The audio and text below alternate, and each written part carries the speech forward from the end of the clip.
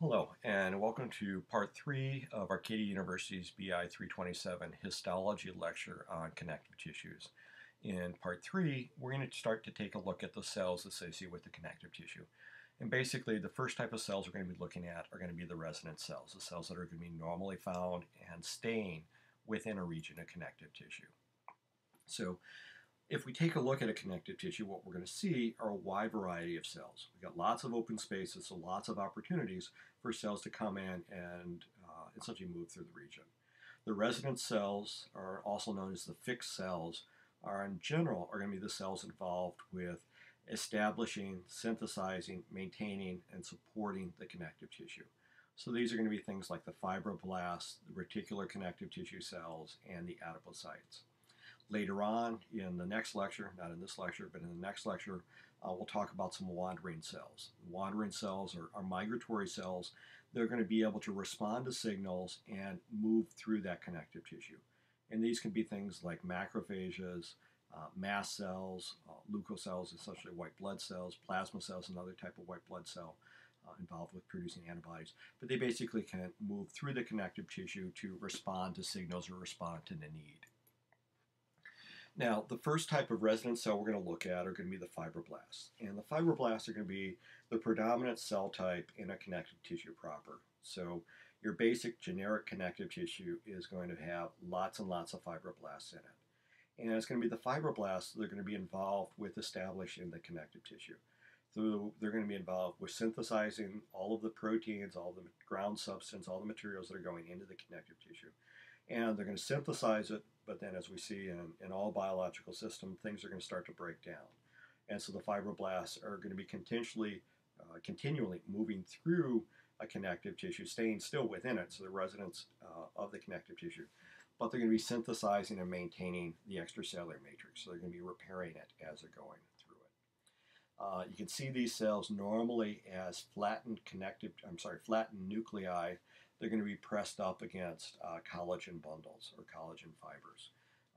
But in general, if you can see a good region of connective tissue, if you see a nice flattened nucleus, chances are what you're looking at is going to be the nucleus of a fibroblast.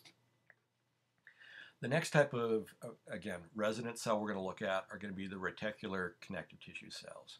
And the reticular connective tissue cells, reticular cells, are going to be involved with producing reticular fibers.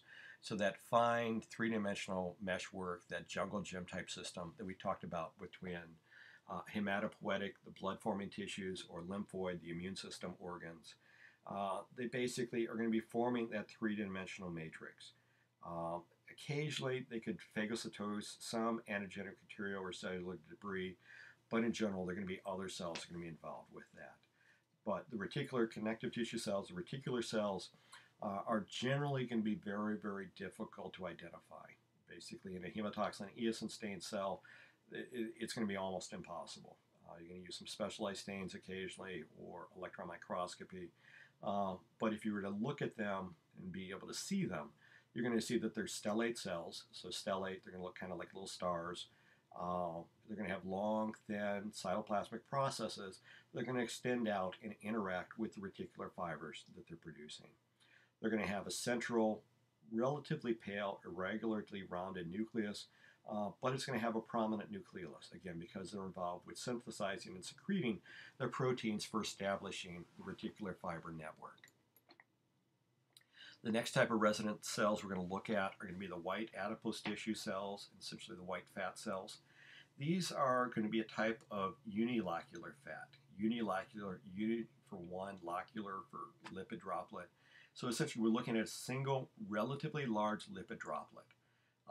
These cells can be anywhere from 50 to 150 micrometers in diameter, so they're going to be much larger than most of the cells you're going to be seeing within the body. Now, the thing to keep in mind is that because they've got so much of that fat stored in that single lipid droplet, they're going to be pushing up everything else within the cell up against the side. So they're going to have a flattened nucleus, they're going to have a thin rim of cytoplasm, because that large open space is going to be where the fat is going to be located. Because of that, because of the fat not taking a lot of staining appearance under normal circumstances, this is going to give a white adipose tissue or white fat region appearance of chicken wire. So you see these kind of circular kind of twists of cytoplasm and cell membrane kind of coming together, but lots of open spaces, like a chicken wire with a little bit of imagination. It's often described as having a signet ring appearance because you've got this thin rim of cytoplasm, and then you've got the nucleus kind of pushed up against it, and the nucleus is almost like the gemstone in a signet ring. Now, the purpose of white adipose tissue, of white fat, is that it's going to be storing fatty acids as triglyceride.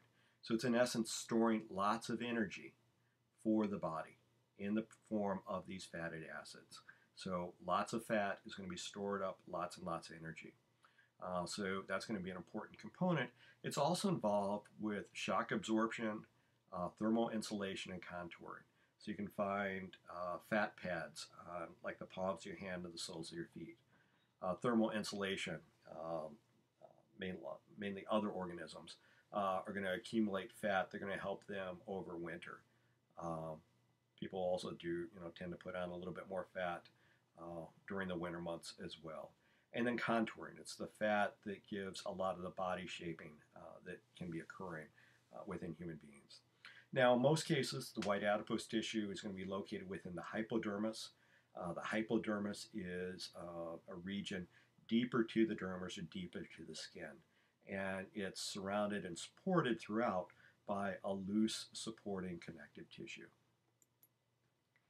The next type of resident cell we're going to look at are going to be brown fat cells.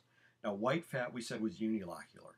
White fat had a single large lipid droplet. In brown fat, we've got multilocular fat.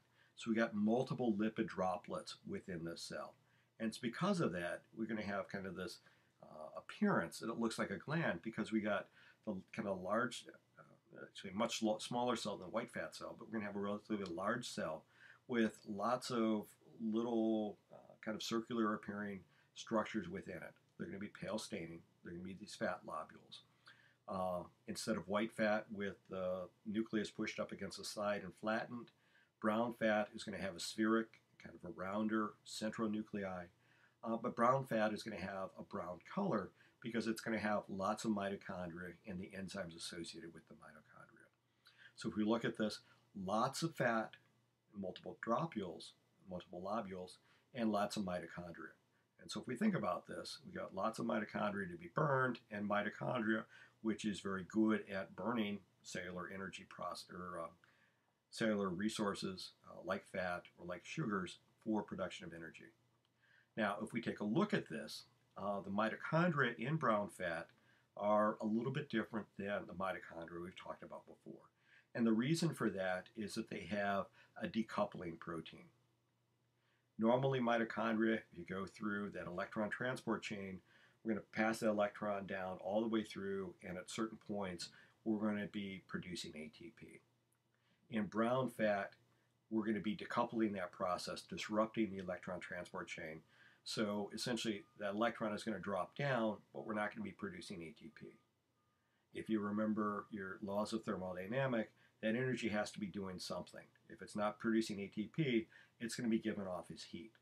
And so by decoupling this, we're essentially going to be burning lots of fat. We're going to be using these mitochondria. The mitochondria are going to be working feverishly on this, but we're not going to produce ATP. We're essentially going to be producing heat. And so we can see brown fat with a very rich vascular supply around it. So it's almost like a little radiator. So the blood flows through the region, picks up the heat, and carries it through the body. And so brown fat is found, at least within humans, primarily in infants, but it could also be found in like hibernating animals of other species. So it's going to be involved with heat production and maintenance of an individual's baby, an infant or baby's heat. And that's it for the resident cells. If you have any questions, feel free to email me at hoffmanj@arcadia.edu. And hope to see you at the next lecture. We'll start to talk about the wandering cells of the connective tissues.